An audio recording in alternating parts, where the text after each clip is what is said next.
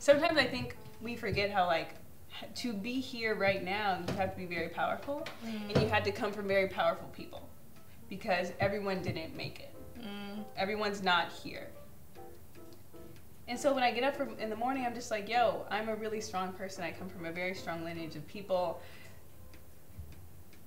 and that I can continue to do. If my father can pick up a box with crutches, I can go to this job and do whatever I need to do.